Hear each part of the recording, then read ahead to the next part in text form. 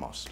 Well, 2 running backs on the same team may be teammates, but 2 teammates on the same fantasy team, well, that's dangerous. That's a handcuff right there. Those 2 on the same team, 18,999. If you're just inside 19,000, got that. But the buddy system, some of you thought you were in the pool, 5,968 of you. Look, go directly to fantasy football jail. Do not pass go. Do not collect a victory. You have been handcuffed. If you did not get that one right. Q3. Besides the Jets, what other team is still winless at home? Jaguars, Washington football team, or none. Neither of those. Jacksonville, Washington, or Big Zip. Well, 4 teams are still winless on the road. The Jets, Jaguars, Cowboys, Washington. Ain't getting it done. And don't get me wrong, Jacksonville and Washington are not playoff teams. They're not that good. But at home, they've taken care of business. So none is the answer that you were looking for right there. 13,080 of you caught our drift and got that one right. It is just the New York Jets who haven't won at home. That would have been too easy of a question, right? Because the Jets, well, they haven't won a football game this year. Before jumping into Q4, it's time now for the Hall of Fantasy's Fresh Fit of the Week. And Adam Thielen pulled out these Alex Trebek cleats. That is pretty awesome with the music and everything. Dun, dun, dun, dun, dun, dun, dun, dun. And he got a win. So Adam Thielen paying some respects to Alex Trebek. Awesome stuff on a winning night for the Minnesota Vikings. Q4. Which of these players is the NFL's all-time leader in non-offensive touchdowns? Deion Sanders, Devin Hester, or Ed Reed?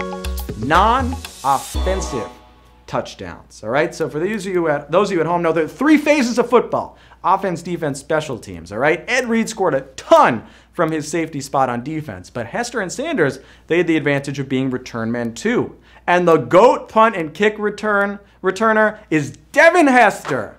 All my friends out there in Chicago knew that one. 9,698 of you. Hester's 20 non-offensive TDs are the most all-time. And they also tried to put him at offense, play him at wide receiver.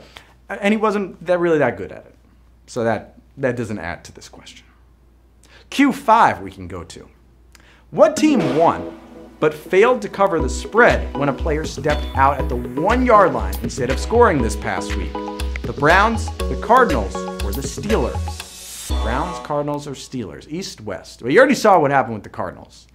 Nick Chubb, he's a team player, but not for the 89% of bettors who picked Cleveland to cover the 3.5-point spread over the Houston Texans. Chubb stepped out at the 1 on a 59-yard run to have the Browns kneel and win the game 10-7. So congrats to Browns fans for what Nick Chubb did here. He takes that snap, breaks a tackle, breaks another. Is he out in the backfield? No, he's down the sideline. Nick Chubb, 30, 20, 10, 5, 1. That's where he went out of bounds. That's a bad beat for bettors, and it's really bad for fantasy managers who had Nick Chubb on their team. It's a bad loss for the Texans, but Texans fans, you can celebrate with this. You didn't lose because Nick Chubb stepped out. No, that's not why. You just didn't score enough points. We're halfway through this game, players, so let's take a quick break, do what you got to do, get hydrated, get rested, talk to your friends, send a text, send an email, send a page if you're still living in the 90s, and let's look at the halftime tweet and greet. I asked you on Twitter who would have had the better baseball career and why? Russell Wilson or Kyler Murray? We got some great answers on this one. A lot of baseball, football fans, sports fans in there, but my favorite came from Once Tommy, who said Kyler. He's very athletic, and his speed would be perfect for the diamond. Could be another Ricky for the A's. I assume you're talking about Ricky Henderson, Tommy. I mean, look, that's the greatest leadoff hitter of all time. If you think that's what Kyler Murray, a former first-round pick by the Oakland Athletics, would have been, that's saying something. Russ had a fine minor league baseball career, but you're right. It looked like Kyler was a first-round pick going somewhere. He's also going somewhere in the NFL. I think he's all right. Q8. Which of these players surpassed Dan Marino in career passing yards last week? Phillip Rivers, Ben Roethlisberger, or Aaron Rodgers? No, Ace Ventura is not the answer. Ray Finkel, not the answer. Einhorn, no. But in the QB class of 2004, Ben Roethlisberger and Eli Manning are the ones with the rings. They've won Super Bowls. But in passing stats, TDs, and yards, no one tops Phillip Rivers. He's 6th all-time in TDs, and this week passed Dan Marino to break into the top 5 all-time in passing yards. 9,261 of you. Seeing what Phil was doing, nice job. I can't promise the rings. Father Time is creeping up fast on Phil Rivers. That is what happens when you have 9 kids that are trying to play in the NFL all the way to age 40. Kudos to Phil Rivers for that, but will we get a little bit of a ring in Indianapolis? We'll see. Q7. What team is facing discipline after posting a locker room celebration video? The players were unmasked. The Saints, the Bears, or the Eagles? Saints, Bears, Eagles. NFC teams. 1 that wins a lot, 2 that haven't been winning a lot. In week 2, Sean Payton was fined for not wearing a mask. 2 weeks ago, the Saints' official social media accounts posted locker room celebrations where players broke COVID protocol, and they're expected to be punished as repeat offenders. You be the judge of this. I mean, it looks like a blast, but it also looks pretty blatant, like during a pandemic. That's probably not something that should be going on. You're trying to play games and avoid those tests spreading around. 8,765 of you probably retweeted that video, saw it on Instagram somewhere, knew exactly what I was talking about, and you are headed on to the next question. Also, the Bears and Eagles haven't been winning that much. So, Q8. This week, what player signed an extension that pays him a record annual salary for his position? Dalvin Cook, David Bakhtiari, or Tyrann Mathieu, Honey Badger, right there at the end. All these guys are good. And Aaron Rodgers, he's good. He's so valuable that his blind side is setting records. Green Bay's left tackle David Bakhtiari signed a deal that will pay him a record $23 million a year over the next 4 years.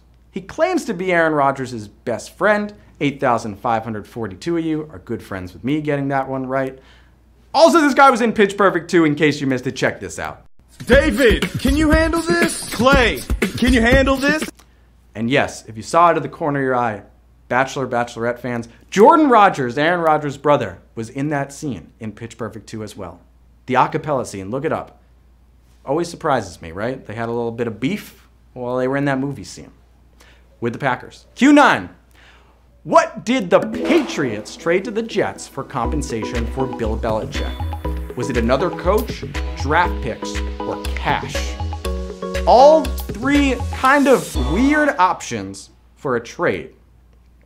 Well, you rarely see coaches traded for players, but this was unique. Bill Belichick was hired as head coach of the Jets, and then he resigned basically right away, had a press conference, resigned to go coach the Patriots. Well, to avoid a lawsuit, the Pats and Jets exchanged some draft picks as well. 7,471 of you continue marching on. Look, I mean, this happened with Bill Parcells 3 years ago. I think you look back, what is it, 21 years later, 21 years later, the Patriots could sacrifice those picks for what they were able to do in the last 2 decades. But no more Tom Brady. Might be over, Pats fans. All right, well, it's now time for the final question of the game. This is it. It all comes down to this last round. Don't Nick Chubb this final run. Get into the end zone. Get over the line. Going out at the 1, don't do anything. Take a guess. See what happens. There's no back to go here. All right. Tom Brady is the highest scoring fantasy player ever, and he became that last week after surpassing which of these players? Peyton Manning, Emmitt Smith, or Jerry Rice? Peyton Manning, Emmitt Smith, or Jerry Rice? All 3 of these options set fantasy records at different times. And as of last week, Jerry Rice, he was the all-time leader in PPR fantasy. But Rice's PPR record, which was 5,141.8 points, was passed by Tom Brady, who now has 5,164.4 points. And let's check out who was able to get that one right. 5,489 of you know what Jerry Rice did, the Hall of Fame wide receiver. You all are winners this week. You made it to the end zone like Jerry Rice did so many times in his career. And for those of you that are like, what? Wait, but PPR? Well, look, if it's PPR and Jerry Rice was at that point with PPR, well, guess what? Tom Brady passed him in every other form of fantasy as well. I'll tell you what, You all brought the heat this week because we got a lot of winners. 5,489 of you. MSAT.